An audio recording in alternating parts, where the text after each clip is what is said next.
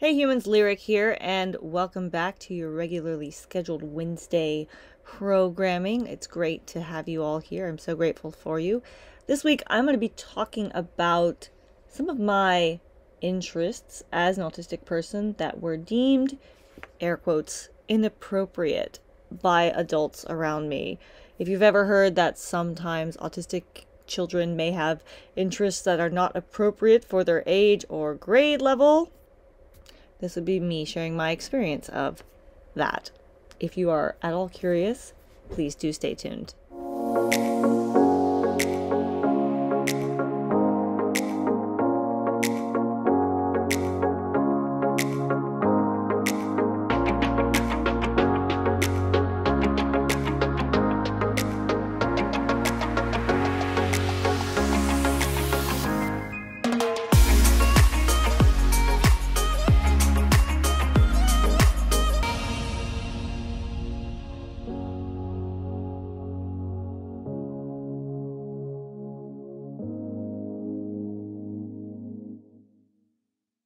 Of these air quotes inappropriate interests I had was in reproduction, just in general, plants, humans, animals, the fact that you could spawn more of something and how that happened, seahorses, how they do their thing, like all of that, like how cells divide. Like I was really into the sciencey aspect of that as a young person, but as a teenager, when hormones came into the picture, that interest in sex became more of an interest in sex, if you know what I mean.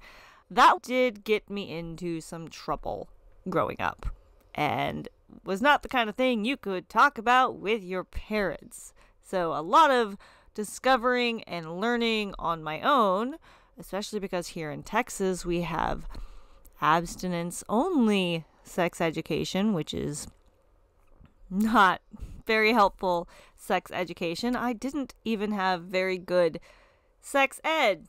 I really, really, really would have loved to have good sex ed and information about safe sex.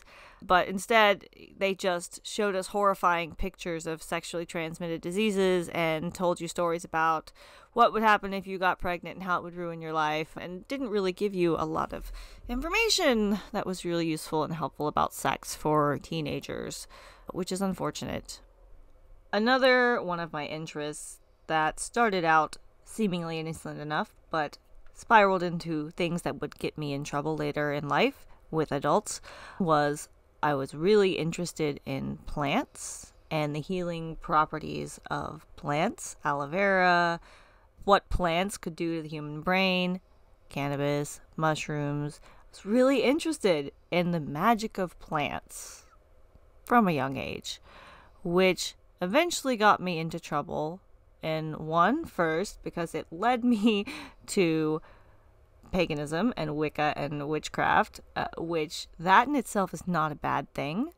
But what was troublesome about that was growing up here in the Bible Belt and being into that was something that was deemed inappropriate by adults around me, Christians around me, my very Christian family. My mother, I'm sure, believed I was going to hell if I didn't change my ways.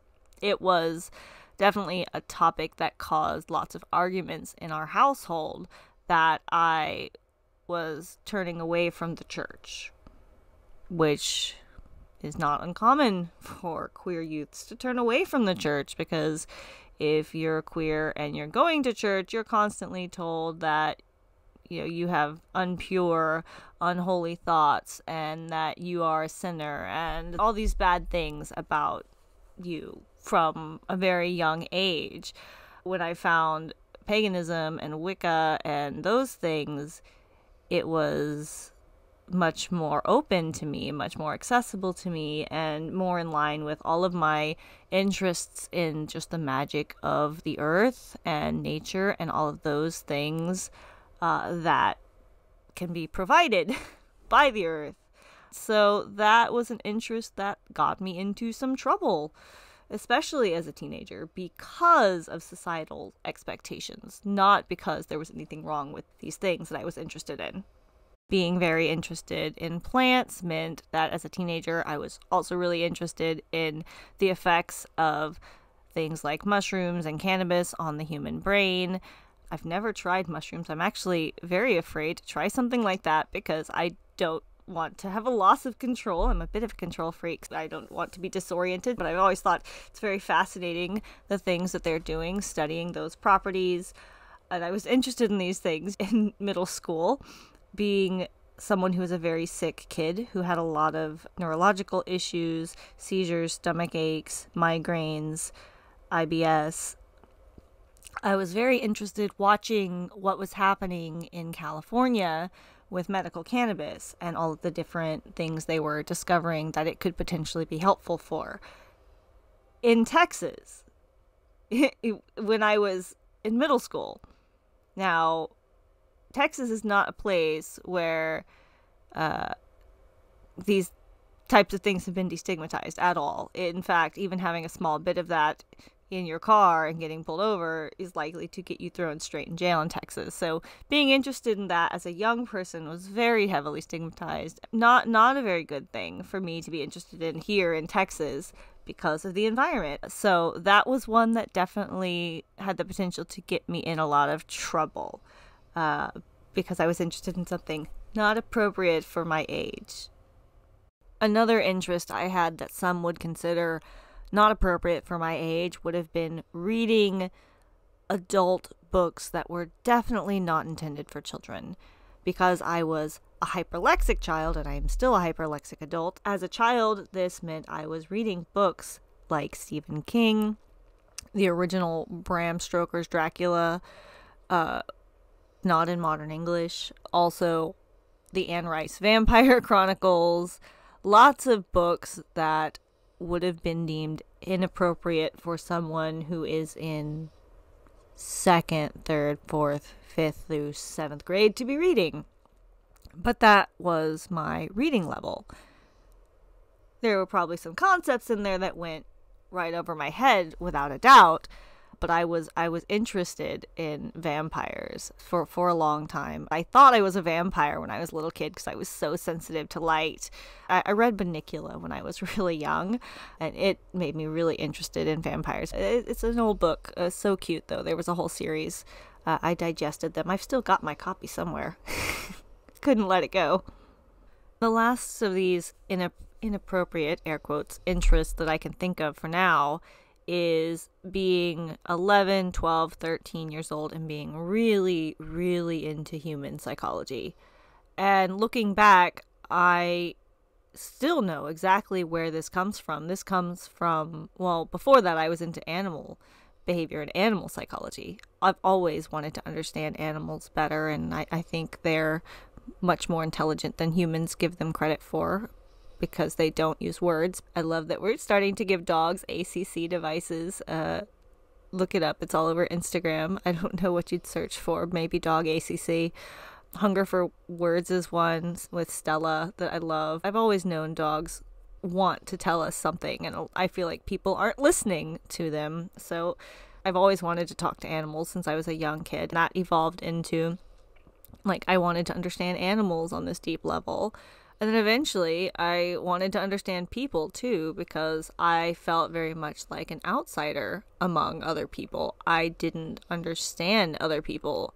They were such a mystery to me and so stinking confusing to me as an undiagnosed, undiscovered autistic person for 29 years of my life, not knowing I was autistic. I didn't understand why there was this disconnect between me and the other humans in the world. I didn't get it.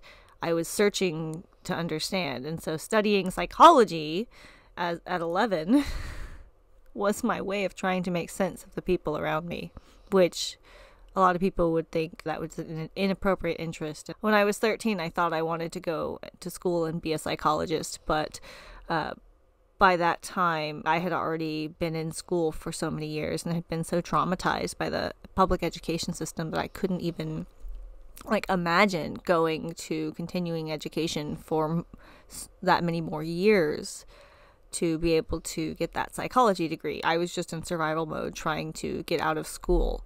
I couldn't keep going. I was already done. I was done by the time I was 12, but I had to make it until I was 18.